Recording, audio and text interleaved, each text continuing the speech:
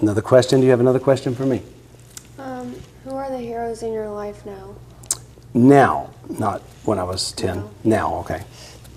Well, believe it or not, it's you girls, my children. So I'm not sure a lot of parents really, well, maybe they do, but I don't know if a lot of parents comprehend the heroic status that their children hold for them, because they're transformed me into a different human being, and wanted me to be a better person, or motivated me to be a better person. My story is a drastic one.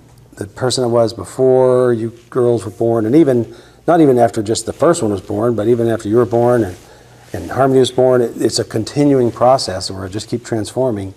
And so a lot of times parents, you know, we think of parents as the older person that knows it all, teaching this little person that doesn't know anything, and actually it's the little person teaching the big person how to be a parent. And I really recognize you guys as my heroes today. I also think teachers, the teachers that I had, have a seat, you know, taught me things when I was young that I really maybe didn't really understand their impact of some of the things they were saying until I got older.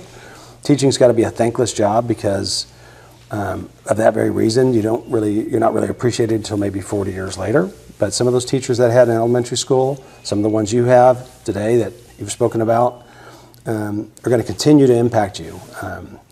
Obviously, my parents are heroes, and but the ones that really you wouldn't think about being the heroes are the teachers, and especially your children, and then of course Spider-Man.